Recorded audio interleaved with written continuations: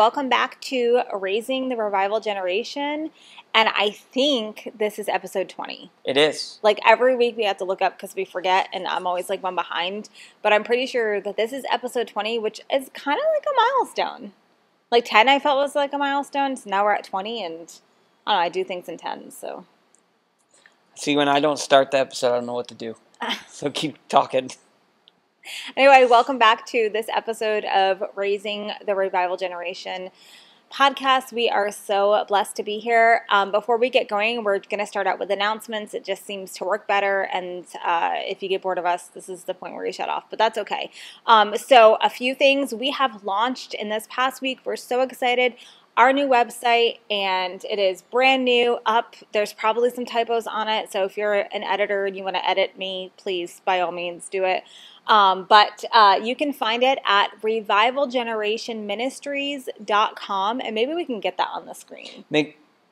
Do we have that? Yes, I can do that. Skill set? I can do that. So this will be post-edit. Yeah. Well, I know we can do it on YouTube. We need one of those things where they go... Well, we're not pausing. So, no, that way I would know where to cut. All right, anyway. So if you're watching this... That's film. Okay, I know what it means. Never mind. But if you're watching this on Spotify or if you're watching this on YouTube, you can just find the link there. Otherwise, just go to the description of this video and the link is going to be right there as well. So we're really excited about that. I worked hard on it. It's simple. And then you're going to see the next thing on that website that we are rolling out with this week. It's been a big week for us. Is we now have merch. Now, we're not wearing any of the merch because we don't have it yet. We're waiting to get it in. You're wearing our colors. I am. Well, kind of. This is orange. Huh. But we have merch, and we're going to be adding some merch. And if you have like a phrase that maybe you've heard us say on this podcast that you would like to wear or put on something, let us know. And we can. I have one. No, you're not allowed. What is it? I was gonna have you put a picture of Pastor Sam on the shirt. Is it his mugshot? And then put above it "Crazy Pastor Sam." Well, okay, he can get that shirt.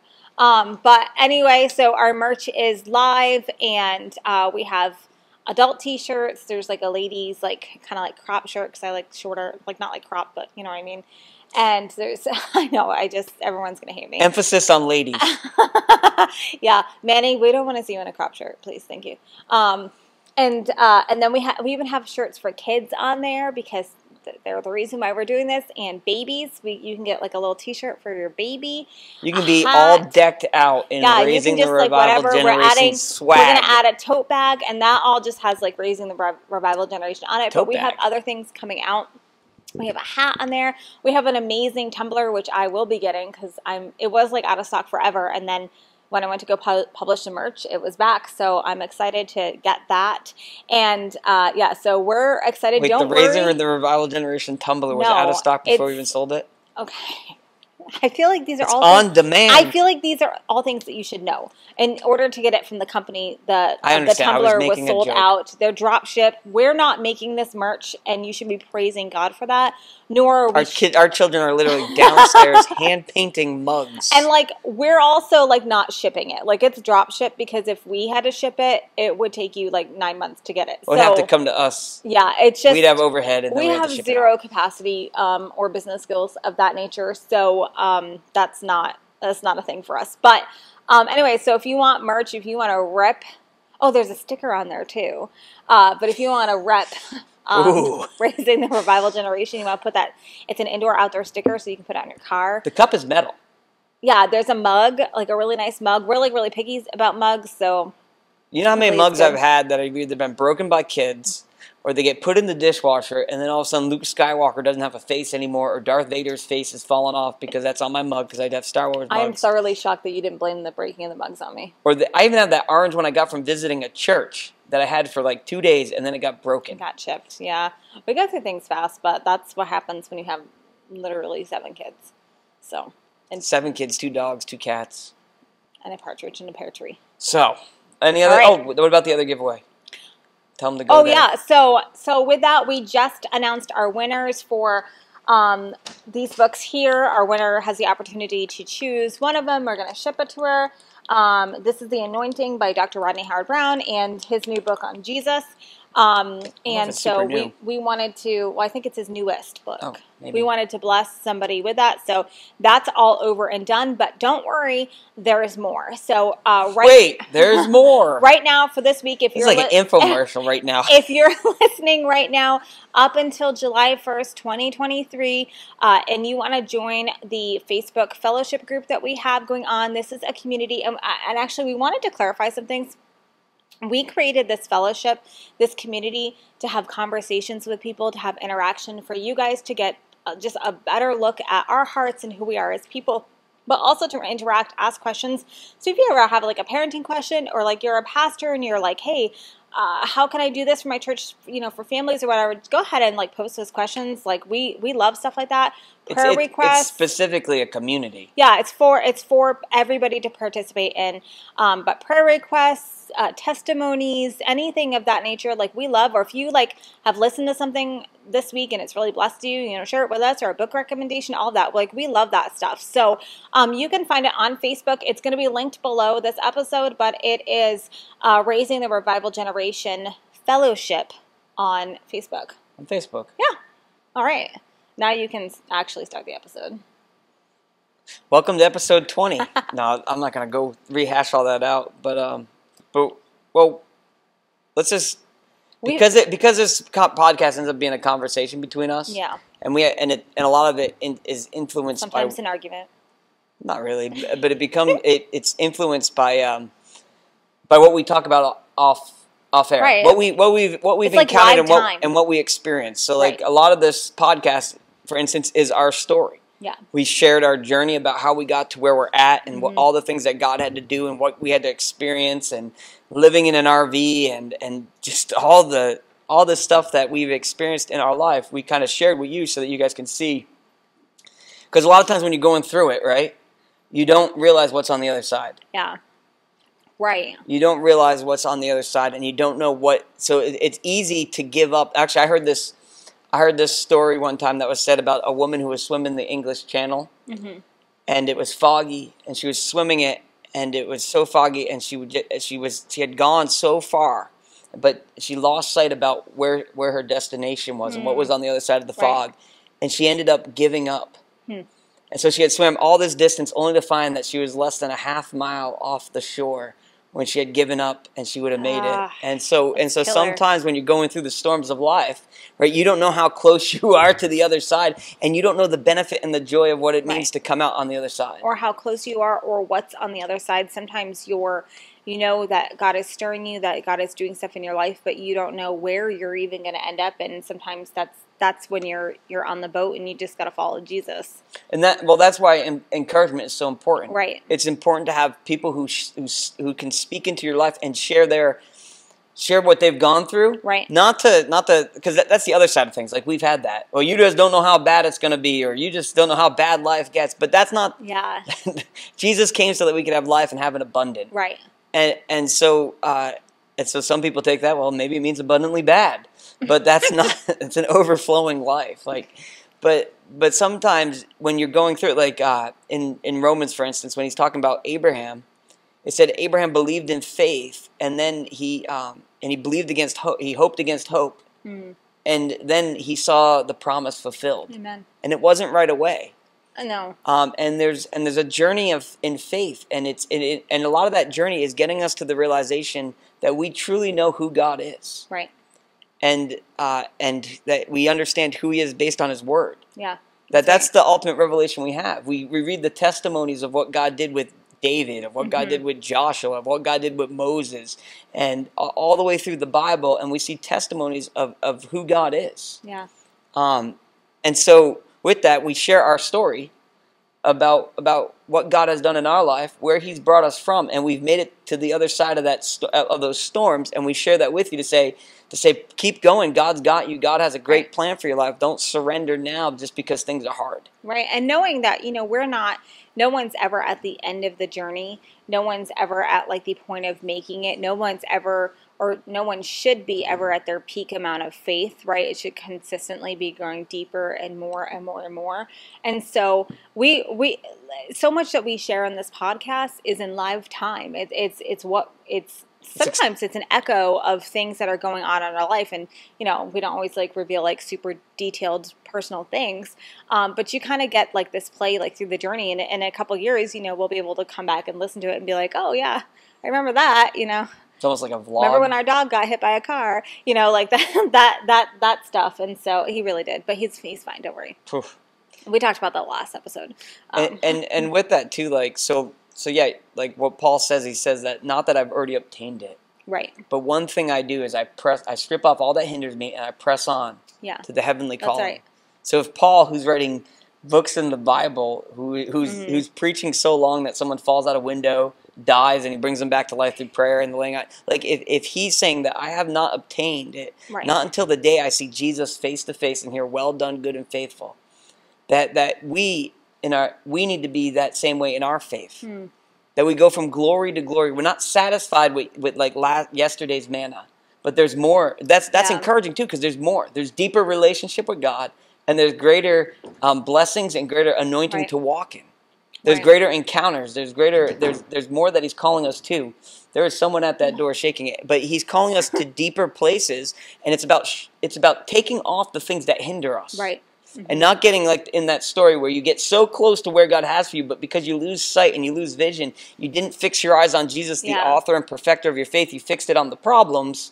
Then you end up surrendering and you end up giving up what God has for you, and rather than pursuing it. And it takes that.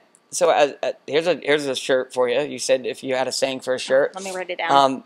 Faith is for today. Hope is for the future. And last night, I keep saying it. I said it in my sermon last night. And that's from Pastor Sam, by the way. But last night when we were preaching to the students, because we do the student ministry, I'm a pastor, she's a pastor, and we do student ministry, and we were talking about David when he says, "I lift my eyes up to the hills. Where does my help come from? My help comes from the Lord." Right? And so in that moment, he's not negating the issues. A lot of Christians negate issues. Well, we should be perfectly married. We should have a perfect house. We should have perfect things in our life. Like, it shouldn't be that we are the ones who have issues. Yeah. Right? And I believe that as you surrender to God, as you continue to live as husbands the way that God's called you to live, to look like Christ to your wife, and the two become one, that when you do it God's way, it's always going to succeed. I believe that 100%. Yeah. God doesn't set us up for failure. It's not like one day we're going to get to heaven and be like, God, your plan didn't work out for me. But it's also, where was I going with that? What did I say before that? A Christian's living perfect life. Oh, but it's living by faith. Yeah. So when the issues come, David says, "I lift my eyes up to the hills. Where does my help come from?" He's saying, in that moment, I'm going to practice faith to say, I'm going to look to God. Right. I could turn to people. And trust me, don't put your faith in people. Yeah. Doesn't even matter if they're your parents. It doesn't matter if put your faith in Jesus. Right. He's the only one that's never going to let you down. Right. That's right. And so in that moment, David has the opportunity to respond in faith. He says, the Lord is my protector. He watches me when I sleep. He watches me when I'm awake. He's my protector. And so faith is saying, God, I know who you are. And it changes the way you interpret your surroundings, right? Right. So if God is who He says He is, and we know that without faith it's impossible to please God, because it says that the one who is going to draw near to God, the one that is first going to believe that He exists. Right. Right. So there's this idea in our relationship that we're drawing nearer to God. So there's your whole thing, that we haven't obtained it yet. There's deeper places to go, which is amazing. Right. Because if you have a healing ministry and you've seen like people healed, there's still deeper places. There's still more. There's still more. Right. You haven't obtained it. Right. But the first thing is that you believe that God exists. Right. And not just any God. The God. The God of the Bible. Yeah. And we tell our kids and we tell the students this all the time. And we tell each other this, that it's the God of the Bible, the way God reveals Himself to us. We believe that God exists, the God who parts Red Seas, the God who shuts the mouths of lions, the God who makes it so fire doesn't burn you, that God, the one who says, I am the Lord, I do not change. That's right. The God who raises the dead, the God who opens blind eyes, the God who was walking on water, the God who made the fishes jump into the nets and break the nets, that abundance, that God is the God that we believe exists. Not what other people say, not even what theology. That's theology books written by people. We don't look to that God because we have a relationship with the God of all of all eternity, the God of creation, the one that David says, that's the one that is my help. That's the God we believe in. And that he's a rewarder of those who pursue him. That's right. And he's looking for faith. I mean, if you're hearing that banging and you wondering what that awkward was, our baby is not very happy right now. I can't tell if that's a baby, she's cat, well, she's fully or Zion. Being taken care of, but I got a message that the baby's mad. So I said, bring her outside. So I think that they're trying to go outside. I think that's what's I texted, happening. Put her in a sleeper hold. But the thing is, like, God, he's looking for faith. And it talks about that with the persistent widow, which we've talked about on here before, is he describes that faith and that persistence. And then he says, will I even find this when I come back? Like, am I even going to find this? Which to me is like a challenge. It's like a challenge for the church. But one thing that I keep finding in my life and in our personal life, or just in situations, is that when you start talking about the amount of faith that we have or a person has, there's an offense. Yeah, because people... And so, like, if you talk about, and people always go to the extremes every time, it's always about dead babies or dead children, trigger warning, right? It's always like, well, like, are you saying that, like, so-and-so didn't have enough faith for their, kid to live and that situation? And it's taken, and it's, I don't know the right word to describe it, but you go to this extreme situation to shut down the conversation. They do it with abortion too, right? So it's like the straw man argument. Yeah, that's right. Yeah, that's exactly. Like we're gonna make take the crazy extreme and make it the norm. Right. This is the norm now. No, it isn't. That's like an outlier. And the other question is does personal experience negate God's word? Because that's the other thing. Like, is God who He says He is? That's what it comes down to. And so when we talk about faith and we talk about, like, having enough faith and having more faith and increase our faith and increase our territory, like in the prayer of Jabez, right? And sometimes people hear, and I've been in that situation before. I've been where I've heard that I don't have enough faith, and it causes a stirring. It causes a very prideful offense in me that usually before I would want to pick apart, who it was that was saying that or whatever, because they have to be wrong. And in the effort of doing that, showing essentially that my faith was, stronger, or my belief in God was stronger, or my knowledge of God was stronger. And so, but the more I think about it, the more I go on this journey, the more that we are in God's word, the more that we know Him and have intimate time with Him. I think, I know that my faith can grow deeper. I know that my, and I think of, like, here I am, and then there's Paul, there's his faith. Like, I'm not even there yet, and he could go even more, right? Even Paul could have had more faith, right? Even in those situations. You got this apostle. So we never max out. Yeah, you got this apostle writing that. He's literally wrote most of the New Testament, right? Right. And he's saying, not that I've already obtained it. Right. Right. Because and actually, it's Paul. as we were reading in this book this morning when I was reading it to you, The Anointing by Dr. Rodney Howard-Browne. He can be, not mine. It said that he can be what? I want to know what you were saying. A sponsor of an episode. Yeah, we love you, Dr. Rodney. Yeah. But what Dr. Rodney was saying was remembering to stay small in your eyes. That's right. Humility is right. Humility, and understanding that, and so walking in humility. But another aspect of it too is that you interpret your situations and you interpret the world around you based on what you believe. Yeah, that's right. Based on what you believe. So you interpret things in this world based on what you believe. That's right. And sometimes when you go and that goes for sickness, that goes for so like when you were talking about, you brought up the extreme of when friends die or bad things happen, right? Like that is that it always has to do with a child dying. And well, yeah. It's every time. But yet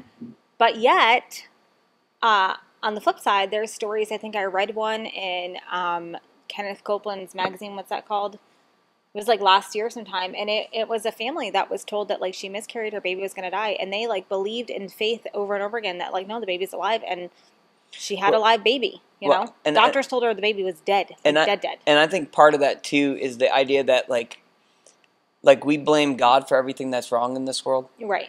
It's His will for death and sickness. So yeah, and so God automatically gets blamed for those things. Sorry, I got a hiccup. Wow. Yeah. It's usually me. No, you yawn. I haven't yawned at all. And now that you said it, now I'm going to have to yawn. But God gets blamed for the bad things that happen in this world. But we know God's will. We know His purpose for creating this world. And because if you want to know God's will for this world, look at Genesis 1 and 2.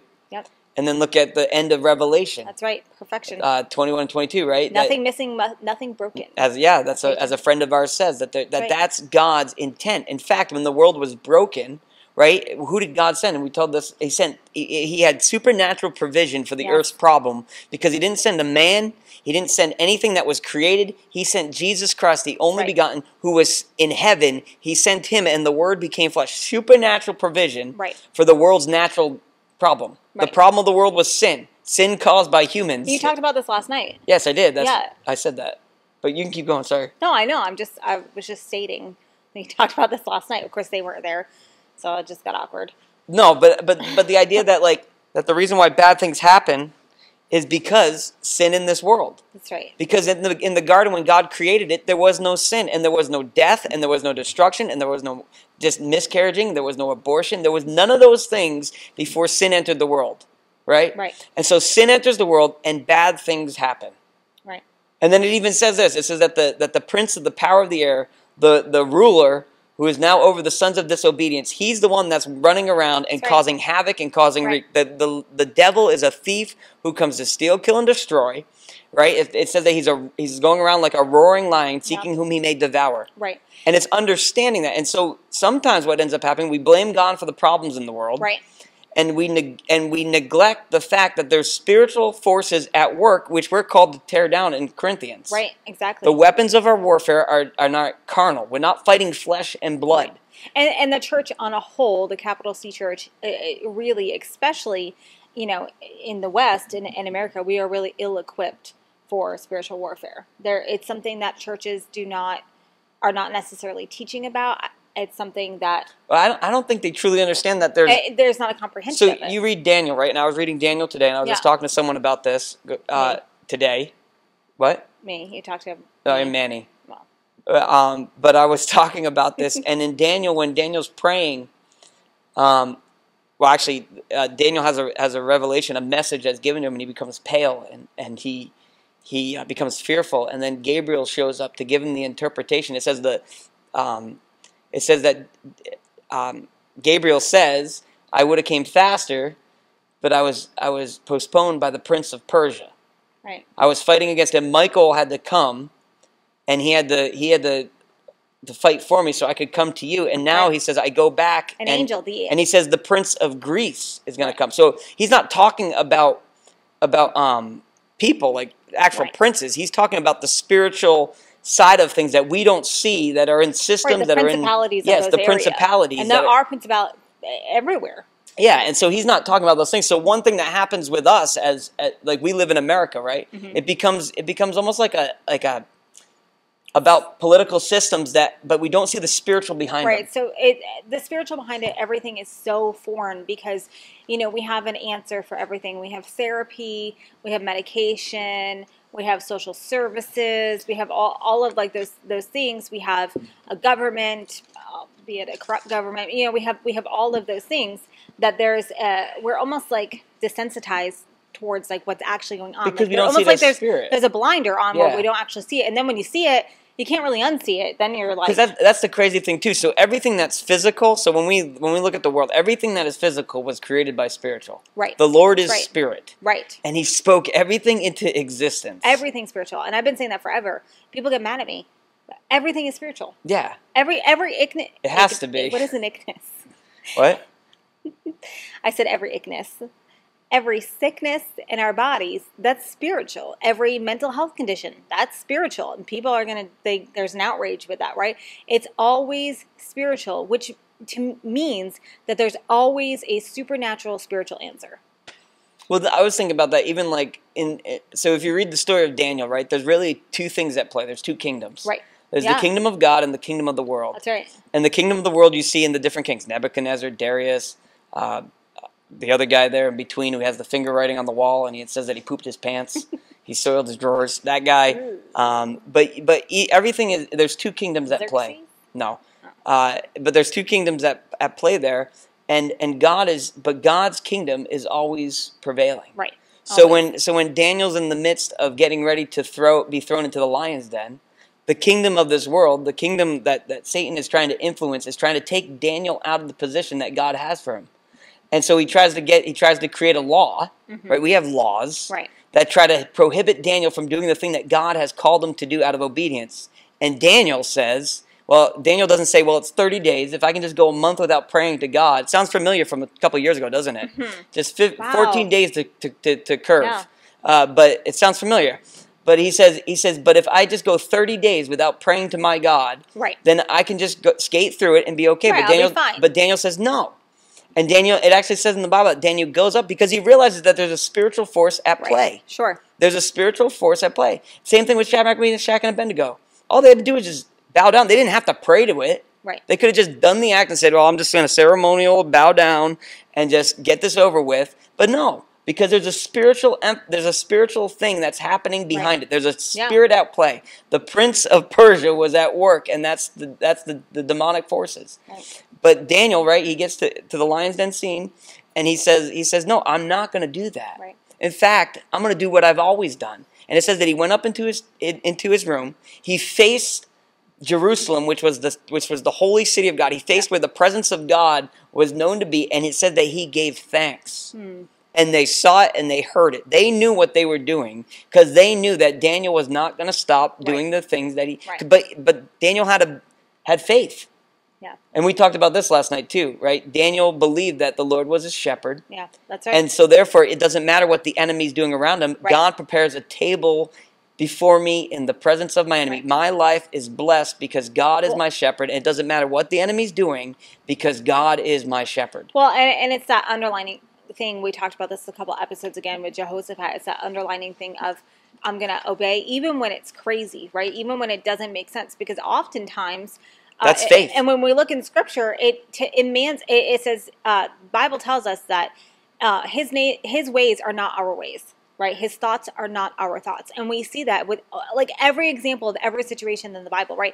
Because it never makes sense. It's always something that man would say like, well, that's not logical. That doesn't make sense, right? And in every single situation. So it's the same with Jehoshaphat. That situation, it didn't make sense what they did, but yet God was there. He was in it, and they worshiped him, and they thanked him, and they had faith that they were going to go forward, right? Or I think of Mary, the mother of Jesus, right? It didn't make sense to choose, a young girl who wasn't even married. That doesn't make sense. That goes against every social norm of that. It goes against, and the issues that it caused. But again, God's ways are not our ways. His thoughts are not our thoughts. And so we have to understand that sometimes we struggle a little bit with comprehension, first of all, on the supernatural. Yeah. And part of that, and then that has to do with our faith building and increasing our faith. And that's one thing that we've been praying as a family. It's just that our faith would be increased, our territory would be increased. And the other thing that I wanted to mention like way earlier is like sometimes when you're on the cusp of something, like it gets real hard for a hot minute. Like there are situations when God is about to do something, when breakthrough is about to happen, it begins to get really hard, and you begin to get arrows like thrown at you from in every direction. And a lot of times people, and I think we'd mentioned this in another episode, maybe it was a conversation, they view that as like, oh, well, like God doesn't want me to do that. But instead, it's a literal real life enemy who's literally trying to take you out of what God's calling you. So tie that back to Daniel, right? Right. Daniel's getting ready to get thrown into the lion's den. Yeah. Satan is going to try to think that this is the end. Like he's going to kill the man of God who's actually in control over most of the kingdom at this point. Right. Because he's been faithful to God throughout the whole story. God, it doesn't matter what the enemy does. Right. Because God prepares a table before us in the presence of our enemy. Our lives are blessed not because we can pick out what the enemy's going to do and we're going to thwart it. Right. It's because the Lord is our shepherd. And the attacks don't stop. And so Daniel doesn't have to fear, right? Mm-hmm. And so Satan, because we're talking about the spiritual things at play here, and Satan is trying to stop that. And so he's going to get the man of God taken out. Mm-hmm. And it doesn't work. In fact, Darius at that point says, you can only worship the one true God because he's the God who saves. And you want to know the crazy thing about this too? I was talking to Manny about this in the car, and I said the reason why the Magi came, because they believed they were from that area, is because of the testimony of Daniel. Right. Because Daniel proclaimed the God of Israel through the life that he lived to the point where the Magi are looking for the Messiah years later, hundreds of years later, because of his faithfulness. Everything God does is intentional. And that's just an amazing thing. And you think about that too. Satan tried to take out Jesus. Oh. How did he try to do it? Yeah. Through killing the baby boys. Killing the babies. He's also like not original, because if you think about it, you think about today, you think about the same things. It's a cycle. There's no creativity. The enemy has no creativity. It's always the same thing. And if our faith is where it should be, and we step out where God asks us to be, it always ends up being the same outcome, right? That the church, that the people of God, the royal priesthood, always come out above, always. But when you start realizing like the spiritual forces that play behind things, it makes it easier to live, right? Because like David says, like, I lift my eyes up to the hills. Where does my help come from? My help comes from the Lord, the maker of heaven and earth. So who's the ever-present help in times of trouble? It's none other than God Almighty, right, who's above it all. Right. He reigns above them all. So when you look at it from that perspective, when you start looking at the world through that perspective and the problems through that perspective, and you start walking by faith, and you start saying, God, I believe, like Hebrews 11:6, read it, memorize it. God, I believe who you are based on your word, and I'm going to draw near to you. Then you start allowing God to be the source of the supernatural source for the problems in your life. Hebrews says that we have this great high priest. Let us therefore approach the throne of grace that we may find help in our times of need. That is the accessible access that we have to God. We can approach the throne of grace when? In our times of need. Right. And so with that comes this really bad theology of suffering. Yeah. That we're just called to just... That is an epidemic in the church today, by the way. It is an epidemic. It is literally cancer on the church right now. But because you look at the promises of God, right? Right. And you say like, well, God actually reveals his name to his people by his character. His character is his name. Right. So he says, I'm the Lord your provider. Yes. So what happens when you don't have enough? Where do you turn to? What is faith? Faith is for today. Right. Right. As long as you're doing the Word of God and walking in the Word of God, and you're not like trying to use God like some kind of weird genie in a bottle to say, well, God, I came to you because I need money. Right. It's the same thing with tithing. If you tithe with the wrong heart because you think that you're all of a sudden a gold brick is going to fall from heaven because you need it, and so you're like, well, I'm gonna treat it like a fortune cookie or like a lucky scratch ticket or not. That's not the way it works. God looks at the heart. So it doesn't matter if I gave $1 million or $1 if I gave with the wrong heart. That's why when Jesus is talking about the widow's mite, and she gives one, and the Pharisees who had a lust for money, they could give everything they want, but their heart was wrong. And I think a lot of times is we used, to go back to the beginning, is we use extreme examples almost as an excuse, right? Because having faith that takes work. It takes stepping out. It takes living life literally in the overflow, not allowing depletion, not allowing those things. And so, like, we have to remember, because a lot of times if you talk about faith and you talk about stepping out, you talk about the principles of, like, who is God? Like, what does he say? Well, who, in his name, the Lord my provider, right? And then you think, like, or you hear the examples, like, well, my aunt had all the faith in the world. She went to church her whole life, and she still starved to death, or whatever, right? You hear those extreme examples, or one time I prayed and like God didn't provide and I didn't get it, or this happened or that happened, this tragedy happened, and it's almost used as like a cop out. And I know that that's harsh. I tend to be a pretty black and white person. I know that that's harsh. But the gospel is offensive. Well, the other thing is you got to have promises, right? So so if you think about like when Jesus is in the boat and he's sleeping and they're going across to the Gerasenes because Jesus says we're going to the other side. There's the promise. Right. Jesus' word. Yeah. He says we're going to the other side. The disciples start getting scared when the storms come. Right. But what did Jesus say? We're going to the other side. He didn't say we're going to go halfway and then we're going to sink. Right. The promise of God's word is always sure. Yeah. But the thing is, you have to know God's word. Yes. And you have to apply it to your life. And you have to live it. You have to live it. And so that's the key right there. And so when I talk about living it, I'm talking about in every area of your life. Yeah. So you can't just say, well, I live it at church, or I read my Bible, or I read it here. But then when it comes to your kids or to your marriage, you're not doing anything in God's word. or your business. Say you're very shady in business. Then you kind of missed it. You kind of missed the mark. But it's understanding God's word and holding on to those promises. Jesus, real fast, sorry, and then I'll turn it over to you because I get excited. Is that God tells Isaiah in the book of Isaiah, he tells his people, remind me of my promises. Yeah. Remind me of them. Hold on to them to the point where I'm saying, God, you said this in your word, and I believe you are who you say you are, and I believe you will do the things you say you're going to do, and that you don't change. So if you were with Daniel, you were with Shadrach, Meshach, and Abednego, you were with David, then you for sure are with me. Right. One thing I always tell our students is, like, God doesn't forget his promises. So when he says to remind him of his promises, that's not to remind God. He's not like, oh yeah, I forgot I promised this guy healing, or which, by the way, he always promises us healing, but that's another subject for another day. But he doesn't forget his promises. He knows his promises. We don't have to remind him of it because he forgets. We remind God of the promises because we forget. And when we remind him of his promises, it encourages and it strengthens our faith, and it helps our faith to be activated. It helps our faith to be increased and to step out into it. And then therefore, whatever the promise is, whatever it is, to be able to obtain it faster. The other thing too, so with the people in the Bible, the reason why they get there is because God reveals his glory through them. Yes. So that's the other opportunity we have as we walk in this world where there's trials and there's tribulations and there's troubles. Right. Is that it's an opportunity for God to reveal his goodness and his glory to those around us. Right. And so it's understanding that too. Like when by the time the story of Daniel in the lion's den is over, it's a totally different outlook. Yeah.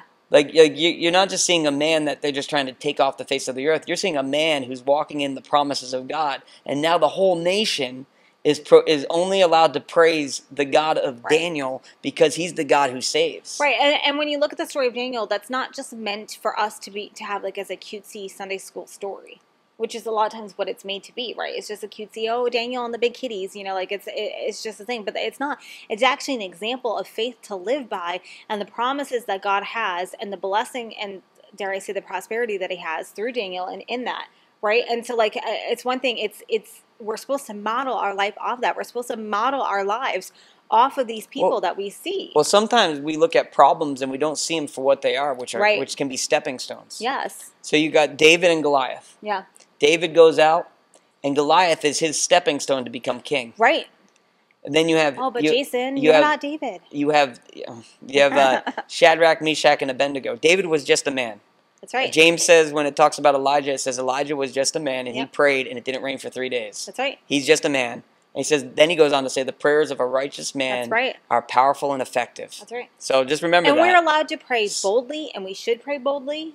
Well, James ties us to the Old Testament. Yes. He says, you're no different than Elijah. He was just a man, but the prayers of a righteous man are powerful and effective, and you should expect. And actually, talking about faith, he says, without faith it's impossible to please God. But the second thing, that's Hebrews. In James, he says, a double-minded man is unstable in all his ways and should expect nothing. Nothing. Right. Like he says, if you're going to pray and be like wishy-washy, you don't have faith, so don't expect anything. Yeah. So real fast, because this came up too, when you pray, God, your will be done, you tell me any time that anybody prayed the will of God except Jesus when he's about to go to the cross. When Jesus is healing the sick, he doesn't say, God, let your will be done. Right. Because he says, I've come to do the will of the Father. Right. Which is heal the sick, heal the blind, raise the dead, die on the cross, and raise again. He knew the will. Did Jesus ever deny anybody of healing? No. Did Jesus ever tell anybody to wait? No. Or that you have to? No. In fact, what did he tell them? Your faith has saved you. Right. So, but that's a whole nother thing. So I understand there's this movement that it's almost like a cop out. It is a cop out because I can just say, God, your will be done. Yeah. And then that's it. But no, that's not faith. That's and almost double. It doesn't require anything of you. Well, it's almost like insecurity. I don't know if God will really answer this prayer. So if I just say, God, let your will be done, then I don't have to have the faith to believe that it does. And if it does or it doesn't matter because I was already assuming it wasn't going to happen anyways. Yeah.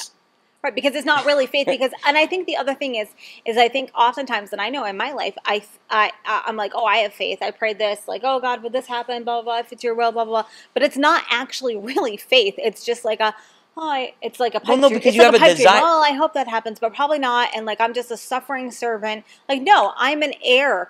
I'm a co-heir. with Christ, right? I'm the prodigal son that gets the ring put on my finger, right? And not to continue to eat with the pigs, but now to have the ring on my finger. Well, I think it's like you almost already set yourself up because you didn't think it was going to happen. So you said, God, let your will be done. Right. And Jesus is saying at the cross, right, the Garden of Gethsemane, he's like, God, if there's any other way. Right. Saying like, this is going to be really bad, and I know it's going to be bad. It's going to be painful. There's going to be separation from you. I know the wages of what I'm about to face. Right. And he says, if there's any other way, then let it be. But if not, then not my will, which was not to be killed. He's not looking to be self-harmed or any hurt like that. He didn't want to go through that. But he said, not my will, but yours be done. That's right. And we know from Hebrews that it says that God made him the pioneer of our faith. Right. He appointed him to be that so that one would bring many sons and daughters to glory. Right. And so understanding that like that when we pray in faith, like if I have cancer and I'm going to go find someone to pray for me, I don't want somebody who's just like, God, let your will be done. I want someone who's going to pray the prayer of faith. Healing. Yeah. And say in the name of Jesus, cancer, you come out. Right. And I want that person to pray for me. And actually, if we have a sickness like that, right, we want to go to somebody who's, first of all, faith is greater than ours, or somebody that can join their faith with ours together, right? And the more people to join the faith, not a naysayer, not a hopeless person, not a person who only believes that God heals, picks and chooses who he heals anytime he wants, or like whatever, like he's, just like a magic 8-ball, like a chance, like that kind of thing. Like a roll of the dice. I want somebody who has seen healing, who believes in healing, who believes that we can access healing today, now. But this is the cool thing. Once you see it once, or once you experience it, it becomes easier. That's right. It becomes easier. So you get to that point, you could, I've seen God do things. So tie it back to Daniel, right? Daniel's not the first person to face opposition in the book of Daniel. Right. Oh, right. It was the boys. It was the boys, Shadrach, Meshach, and Abednego in Daniel chapter 3. Right? Bunny. He saw what God did for them, and it was probably a little bit, and actually he saw God do things for himself. Right, that's right. Right, God was already speaking to him. God was doing things, which makes it easier when you can hear the voice of God to act on the voice of God. And I guess that goes to where it is important in who you surround yourself with. Yeah. It's important. I saw that post, that post on Facebook where it talks about it's important who your friends are and their faith and like that kind of thing. It is. It's important with who we affiliate and who we align ourselves with and their faith and what's going on. Because if we align ourselves with people who are dead, who aren't seeing miracles, aren't doing salvations, aren't anything like that, then it's a much harder battle to get there. Well, right at the beginning, so I don't know why we're in the book of Daniel for this podcast, but we are. But even in the book of Daniel, you went to where we didn't plan. See the 4 people being highlighted. Yes. Right when they do the whole, they're gonna give them the best meat in the. Oh, tell them the name thing because I don't remember. Maybe in a little bit, but you don't remember either. I do. You remember what they are? Yeah. The meanings. Like who is like the Lord? Yeah, but it's like opposite because the Babylonian meanings are opposite. But we're not giving any God's context meanings. of what we're saying. Well, they might be picking it up. Anyways, actually, I have it. You want to know what's funny is I have it written down here. Yeah. See? But anyways, so when right at the beginning of Daniel, when they get into captivity, they're going to feed them a special diet because they want them to be good. They want them to be strong. Right. Strong like bull, and they want them to be like all those things. But they say no, we're not going to defile ourselves.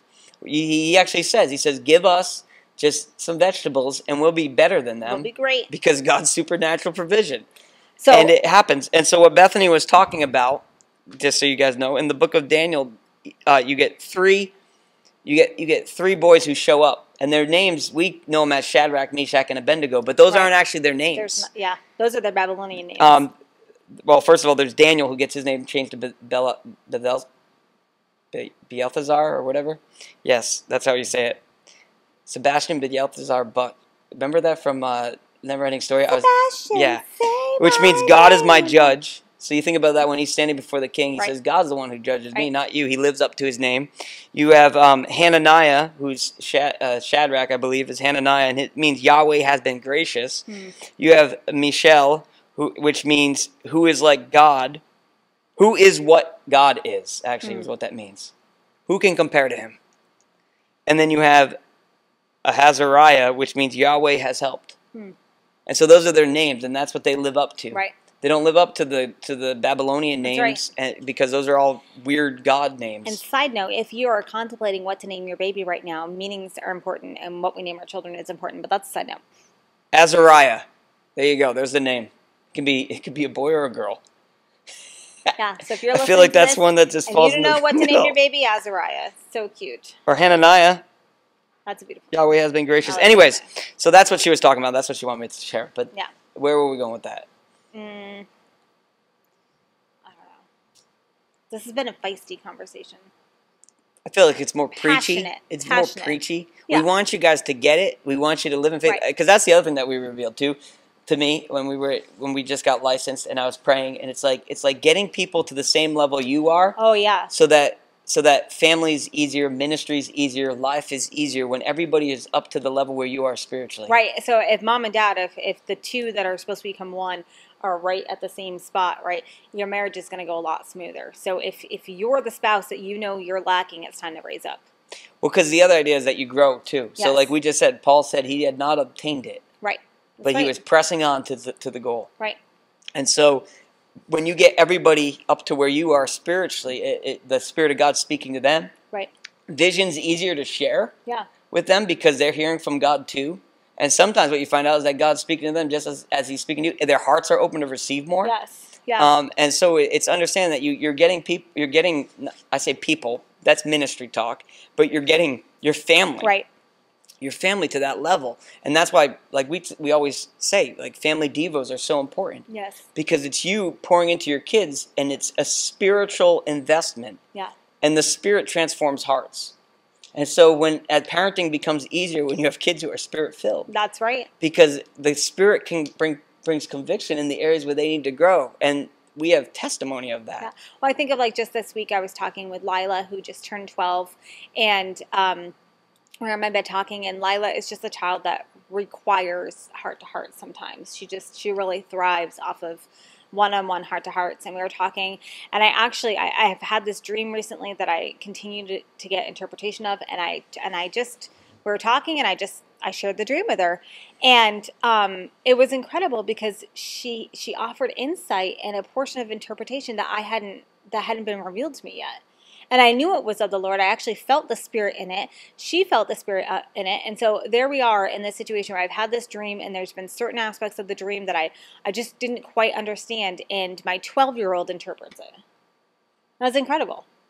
Yes. It's just a cool story, just a cool testimony. And it was a blessing to me. And it wasn't, I don't know, it was a unique situation. It was a unique thing that happened that blessed me. And that's the Lila Joy who was the one who went out for hours and had the vision of the lady with the purple hair. Purple hair, yep. And the two kids, and she shared the gospel with her. The very next day. The same person from the vision. She actually told me that night, and I was like, man, you're crazy. Yeah. I didn't tell her that. Well, because like the thing is, like when God... But then I was the one that was convicted in the end. Right. When God begins to do things in your family, and you begin to model things like going out in spirit, or visions, dreams, testimony, words, like things of that nature, God giving words, right? Your kids pick up on it, and then they have freedom in it as well. And then they begin to recognize these things. Oh, this is from God. This is from God. And faith comes easier to kids. It just does. And so then you've got to, because there's a trust that they have. Right. This is from the God. And they don't have all the garbage that we have. Well, they haven't built up the garbage. We've seen it on both sides, right? Mm-hmm. So with our kids, bringing them to these events, to like these moves of God. That's what they are. They're moves of God, so that they can experience the Spirit and hear the voice of the Spirit. Yes. Know the presence of the Spirit, so it's not awkward to them. That was something that we said at the beginning. Yes. We said, I remember having this conversation. I said, I don't want the Holy Spirit being awkward to our kids. That's right. I don't want the Holy Spirit to step into a room and my kids being like, this is weird. Right. Like, what is this? Right. I want them to know the Spirit, know the presence of the Spirit, so that they can operate. And so that when the Spirit enters the room, they know, okay, anointing's here, now we flow. Right. Not like put a wall up and be like, right. This doesn't fit my theological construct of what God should do and how He should move. But to be able to flow with the Spirit. Yes. And so we said that. And so getting your kids into those environments and having those places where they can experience, where they can see it. But not only that, where they can see you. Where they can, because if my kids can hear the voice of the Spirit, but I can't, then I need to do something, because I'm the one that's supposed to be the spiritual leading, the leader of the house. I need to set the spiritual climate. Right. I'm the thermostat. essentially. As a father who loves Jesus, I'm the thermostat. Now, if you're a father and you don't love Jesus, then you don't have a thermostat. Right. So you're not that. And you can't lead you can't lead your family to that place. If you essentially can't lead anybody where you have not been. Right. Right. And that's a truth. That's a true statement. And it gets thrown around a lot, but it's true. Because ultimately, it's about relationship. Yeah. Right? So everything that you minister from that place is out of relationship. Yes. It's you spending time in the presence of God. Like I think about that in John 10 when Jesus says, "My sheep hear my voice." That's right. So there's automatically an identification. God is speaking. I hear His voice. And you know His voice. They know it, and they follow Him. And it comforts you. Well, that's not what it says there. I know. But it says they follow me. Right. Because they know my voice. They can identify it out of anybody else's voice. There's a lot of voices in this world that tell you how you should live, how you should parent, what you should do, your theology, and what you shouldn't do. There's all these different voices, but Jesus says, "My sheep, they don't just read a book. They don't just like turn to this person on YouTube to try to figure out what I'm saying. They don't turn to this. My sheep know my voice. They hear me, and they follow me." Right, meaning that God is speaking. Can you hear Him? And if you do hear Him, are you following Him? Because the following is the faith. Right. And it starts in His Word. It starts like practically being in His Word, knowing His Word, reading His Word, being submerged in His Word, praying, being in prayer, but not just praying, being in the Spirit and practicing it, right? Because then it takes a practice to understand and to hear the voice of God. And the more you respond and the more obedient you are, and dare I say, the more instantly and quick you are in your obedience, the faster it is, or the more that you learn to hear God's voice. So with that too, that's the anointing. Yes. The anointing is so it says this in John chapter 2.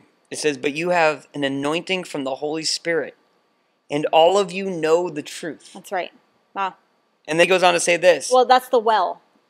And then he goes on to say this. He says, "I have written these things to you concerning those who are trying to deceive you. As for you, the anointing you received from Him remains in you, and you do not need anyone to teach you." I'm not saying that you don't go to teachers and you don't have people pour in your life. That's not what he's saying there. He's saying that you know the voice of God. Well, he's saying that the Holy Spirit speaks to you. And so therefore, when people are trying to deceive you, you can pick out what's right and what's wrong. You can rightfully discern things that are happening in this world. And it goes back into that His Spirit is inside of you. His Spirit lives inside of you. It's that well that it talks about. As a believer in Christ, when you're filled with the Holy Spirit, right, that water is inside of you. Living water is inside of you. And as Dr. Rodney, I think it was Dr. Rodney, might have been Dr. Adonica, but it talks about it's that pulley system, right? If your pulley system and your bucket are rusty or have holes or haven't gone down a little while, that's an issue. And so it's all about getting that pulley system of reaching down, of learning and pulling up that water and living in the overflow. So it's like a spring, overflowing in your life.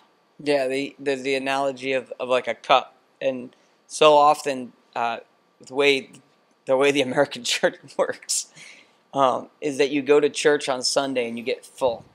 Right. And then all throughout the week, it's emptying. Right. Work drains it out of you, your family, all these things drain it after you. Or sometimes it just dissipates if it's not refreshed. Because evaporation, it just goes away. But where God wants you to be is always full. That's right.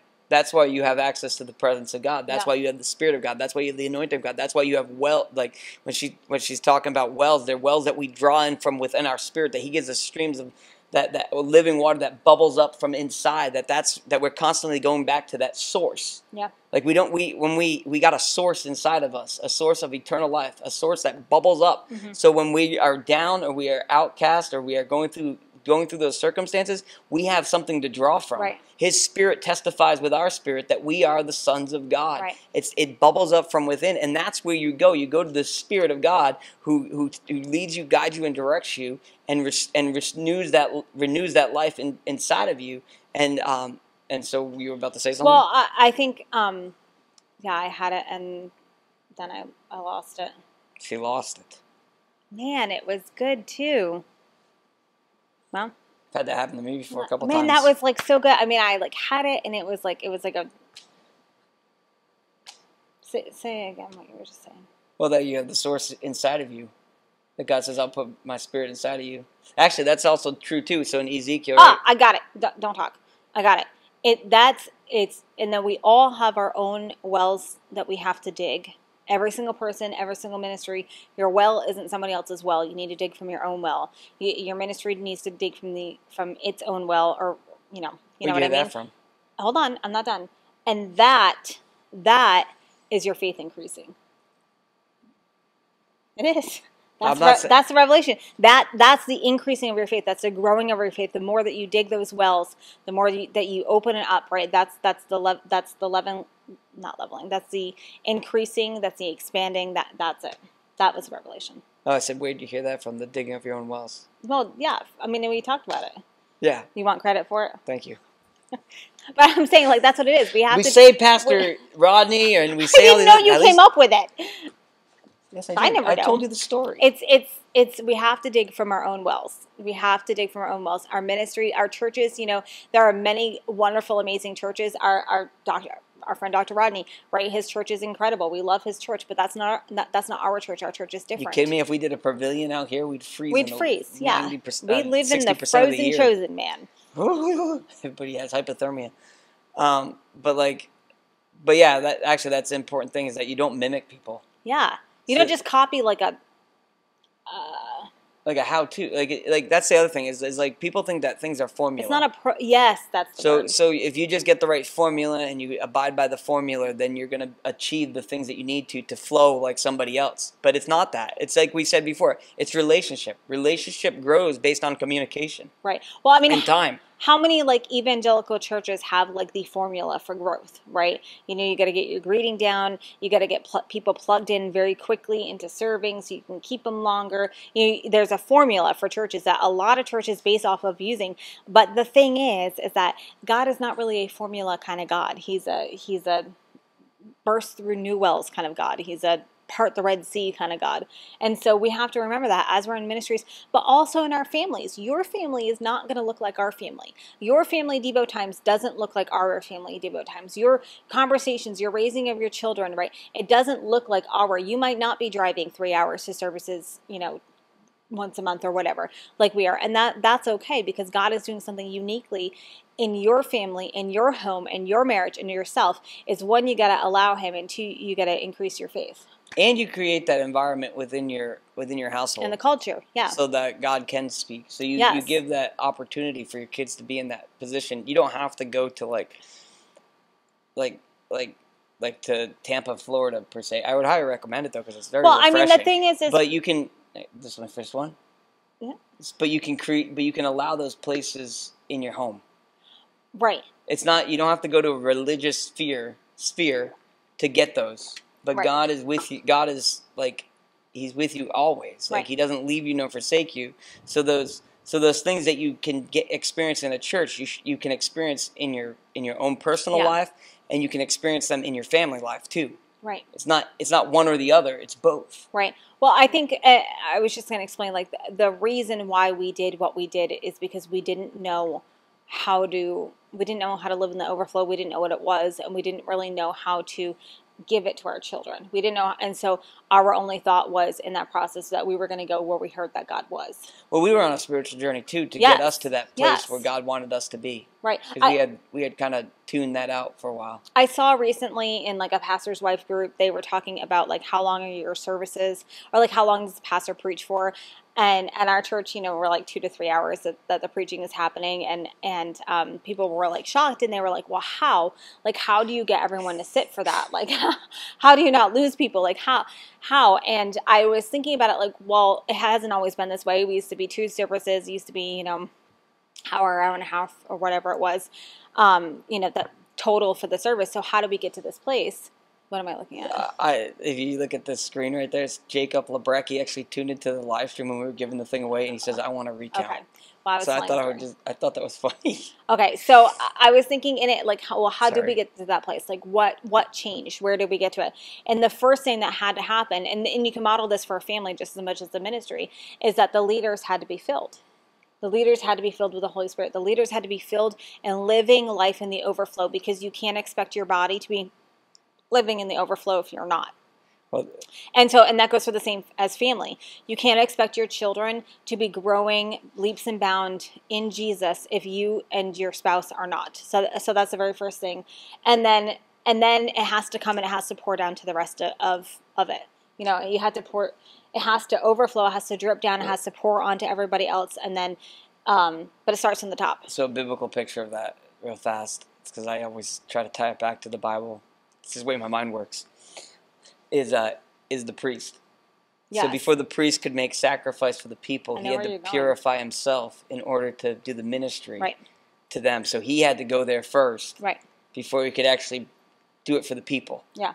Now we have a great high priest who has gone before us, whose name is Jesus Christ, and he's at the right hand of the Father right now interceding for us. It actually says that's what he's doing.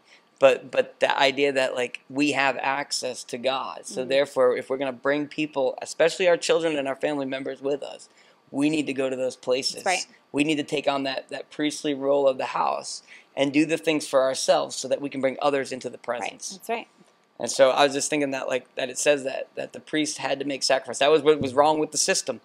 Is they themselves couldn't stay pure, so they had to kill something in order to be pure so that they could make purification for everybody else. Jesus was unadulterated. He was pure.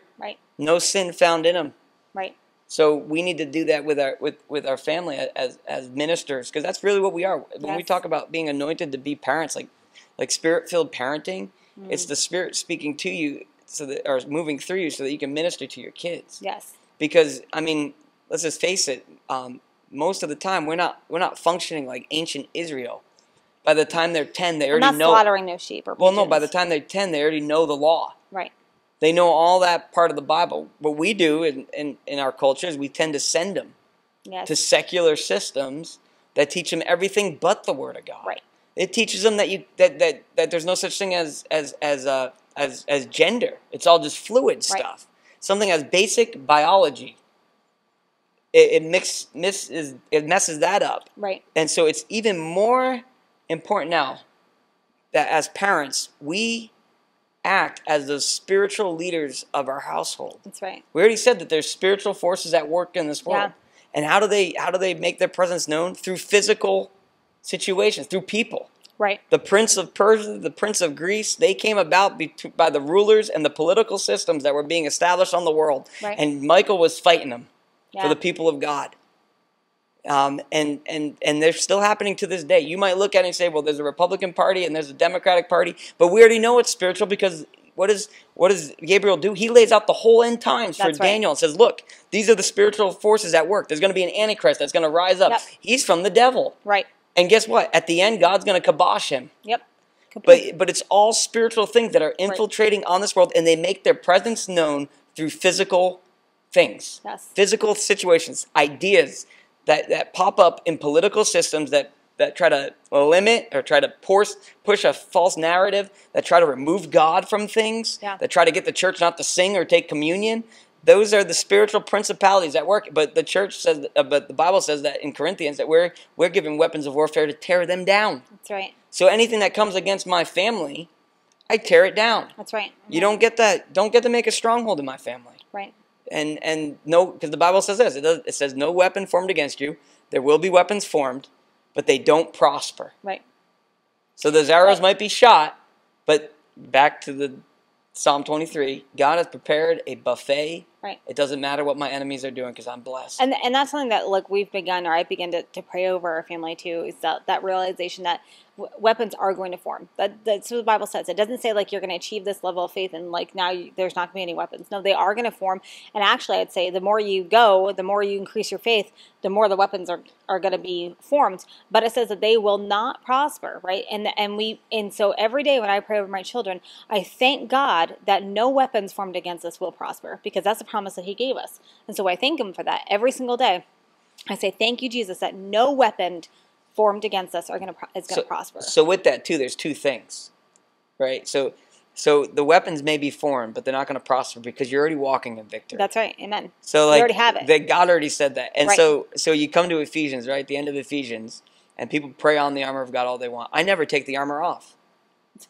Why would you? You don't take it off. Put on the breastplate. You don't take it off, right? You don't take it Right. off. You live in it. You live in it. I'm always wearing my salvation. Right. I'm always wearing righteousness and Right. faith and the gospel and all those things. The sword of the word. I'm in the word. I have the word. I know the word. That's why it's easy to tie stories back to the word. Amen. Yeah. So you don't take it off. That's so you're always prepared. That's right. And then the other idea is that like it says, therefore stand strong in the power of His might. That's right. It's not. I don't go running onto a battlefield by myself, just like chucking spears at enemies. I stand in the power of the might of God. Right. His might is the one that, and so like we take it out of order sometimes. Yeah. The Bible says, "Submit yourself under the mighty hand of God. Therefore, resist the devil." That's right. So there's a submission under God's mighty hand. So I've been in the presence of God. I submitted myself to God. And therefore, it doesn't matter what enemy enemy has for me. I've been in the presence of God. That's right. And so it's understanding that I don't want to say formula, but understanding that we just spoke against formula. But it's a relationship, right? Right. It's like when you go up, if you're on the playground and there's a bully, and then all of a sudden your dad's standing behind you, the bully acts a lot different. Right. Right? And it's understanding like Satan might be a bully, but my God is with me and He's standing behind me, and He's going to act a lot different when I walk into a room because I have God Almighty with me. And we're marked. We're marked with the blood of the Lamb. And that's something that we have to recognize, but not just know, because I think like a lot of times like we'll like we're marked by the blood of the Lamb, like we know that, but no, you have to know it, you have to live in it, and you have to walk it. You have to walk it. You have to, and that's the expanding and the increasing of faith, which again, I just want to say again, is not something.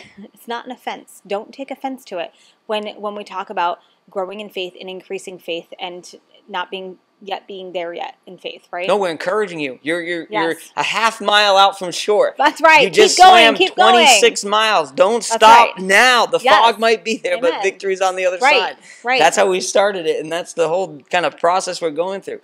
Like the Bible says, many are the afflictions of the righteous. Right. And the verse doesn't stop there, so don't stop there in believing. That's right. Amen. Don't stop there in believing. Yeah. Many are the afflictions of the righteous, but the Lord delivers them from all of them. That's right. Amen. So don't stop short in your faith. Right. Don't stop short. All right. Well, thank you so much for joining us for this episode. What are you looking at? The time frame. All right. It's time, I think. Yeah. 1:07. Thank you so much for joining us for this episode 20 of Raising the Revival Generation. That one was like very passion-filled. Maybe before we go. Okay, we're not close. We should do a prayer for them. All right. Because I don't know. I just feel like maybe you're listening to this, and you're that half mile off. Yeah. And you're tired, and you're spent, and you're like, man, I don't even know if I can go another minute. That's right. Maybe it's in your finances. Maybe it's in your marriage. Maybe it's with your children. Who knows what it is? It could be anything. Mm-hmm. That maybe we should pray over them real fast. Sure. And so if that's you and you're feeling that, right, then receive this. Yes. Say, God, I receive this. Yeah. I receive it. And so I'm going to pray fast. Heavenly Father, I thank you for those who are listening, Lord God. I thank you that you have called them. And those you call, you give a special grace to complete the task that you've called them to do. Amen. And so parenting is a calling. And you've given us special grace, an anointing to be parents so that we can accomplish the will. If they're married, Lord God, you've called them. Marriage is something that you have ordained. And I pray right now, Lord God, that you would just give them the supernatural help that they need for their natural issues. Amen. Lord God, that right now, just as David said, that they would say, I lift my eyes up to the hills. Where does my help come from? My help comes from the Lord, and I believe that beyond a shadow of a doubt. And Lord God, that even right now, that they would increase in their faith. Lord God, I pray for marriages right now.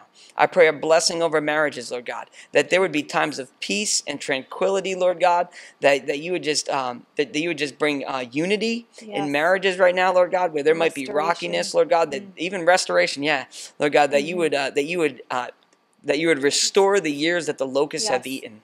That's the promise that you make, that you're the God who restores the years that have been devastated. That's right. Thank you, Jesus, that you do that, Lord God. And so I pray that right now. And I pray, Lord Jesus, that you just bless every hearer, whoever's listening to this, even if it's someone on a computer that's far away that can just hear this prayer, that you would bless them too, Lord God. And so we thank you and praise you.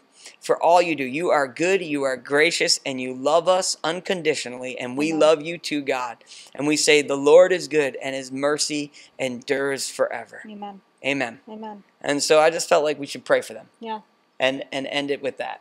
And if you need prayer further, specific prayer, something, in your life, big, small, whatever, that you need people to come and join with you in prayer, we would love to do that. And additionally, I haven't told you this because it just literally popped in my mind, so I think it's the Holy Spirit, is we'd like to create some prayer partners within this ministry. So that's just keep up, be on the lookout for that, and that I think we should develop a prayer team specifically for the people, in this ministry. So if you need prayer, we want to pray over you. We love you. We are blessed by you. Can I ask for one thing too? No. Okay. Yes. If this ministry is blessing you, yeah, then and it's feeding you, pray for us. Yes, amen. Pray a blessing over us. Yeah. Prayer is powerful and That's effective, right. and That's right. And we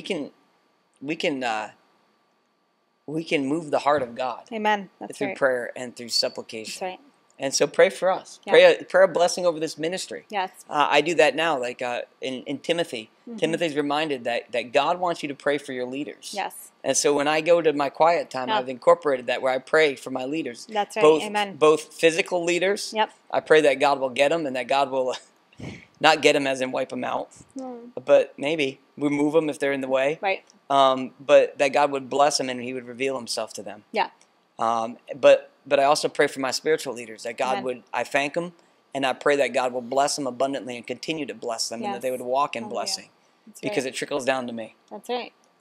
So I'm not out there looking for blessing. Blessing's out there looking for me. And so, by all means, if you are blessed, please pray for us. Yes. And if you wanna bless this ministry, because that's what it is, it's a ministry, then you can do that too, through partnership. You can sow a seed. You can become a monthly supporter, or just a one-time seed. That's fine too. That's going to be below this episode. There's going to be the ways and the means in which to do so. Yeah. Yeah. And then the last thing, because we want to plug this in too, is if you are interested in doing soul winning. Right. We always tie this in. It's another ministry that we are partnered with. Yeah. Is the Jesus Project. Yes. And you can go there and you can get resources and get tools that you need. Soul winning scripts. Winning scripts, so that you can be an effective minister. And I believe that they said that if you reach out, they'll even set it up so that someone will come and train you. Yeah. Could be us. It could be us. Could be us. Because I'm actually on the board. You are. And actually that leads us to our next thing. If this ministry has blessed you and you want more, and you say like, wow, man, I'd love to bring these people to my church, and you are in the continental U.S., we would love to come. And we can get that set up. We can get that and we're not going to come and burden your church or anything and ask for $1 million or anything. That's not what we're about. But if you would like more, would you want to set up a conference or a one-night thing or something of that nature, there's a form on the website, revivalgenerationministries.com, and it's right there. You can get in touch with us, and we will be back with you shortly. Yeah, and that's the one thing too. Just like we felt like when we started this that God really placed it at a unique time. Yes. And a unique calling. There's a lot of there's people that we go, and this hit me today, is that there's certain things we don't preach on. It doesn't mean that we don't know them or we don't understand them. It's that this is the unique calling that God has for Revival Generation Ministries. That's right. Amen. It's unique. It's not like we're not preaching about the Antichrist. You can get a lot of information about the Antichrist. You can grow in the knowledge of end times. If you want more in the end times, you can look up our friend Tiff Shuttlesworth, Lost Lamb Ministries. But God has specifically called us to strengthen the family. That's right. Amen. And so that's what this ministry is about. Yes. So we're not going to go around and just start preaching random things about. We want to encourage parents to answer the calling that God of being the shepherd of their family, of the stewards of their children's hearts. Right. And then see families strengthened. Right. Because there's so much attack on them right now between the media and between everything. And the heart of the church is the heart of the family. And with that, so I tie that too, like when you were saying we won't burden you. Yeah. Is that this ministry, it isn't something to just be like a financial gain thing. No. That's not why we did this. And in fact, if God doesn't want it, if God doesn't supply for it, then it doesn't happen. So because it's His ministry. It's His ministry. It's His calling. He has to fulfill His promises to keep. But so just understand that too, is that this is a ministry that's meant to help bless families. Amen. That's right. And equip families and parents. Yeah. And parents, because God has called you, God has blessed your life with children, and it is a blessing. Right. How many times do we go to the grocery store and they're like, you have 7 kids, and they're like, oh my goodness, God bless you, and it's like, He has. Don't you understand? Children are a blessing from the Lord. We've been multiple blessed. We love our blessings. We love our blessings, and so we want to see you thrive, and see that your kids don't get lost in the world. That's right. It would be if I made it to heaven and my kids didn't make it, it would suck. Yeah. And so that's the reality of it. And so we pray God's blessing over you. We love you guys. God loves you, and God is that ever-present help in all circumstances. In all circumstances, you can look to the hills and say, my help comes from the Lord. Yeah. In parenting, in finances, in marriage, and so. Yeah. Anything else you want to say? I think that's it. I think we said it all. That's it. So follow our socials if you want to keep up with more on what's going on. We've been rolling out some big things here at Raising the Rival Generation Ministries. And, of course, if you want to get in on the next giveaway, join the Facebook group. Yeah. And everything will be linked below. Awesome. And so with that, I'm close this out in the traditional Dr. Richie way, which I've come to appreciate him even more. Amen. Maybe one day he'll see this and be like, hey, I didn't know he was doing that. And he's like, yeah, he's an intense guy. I love him. But God bless you guys. We love you.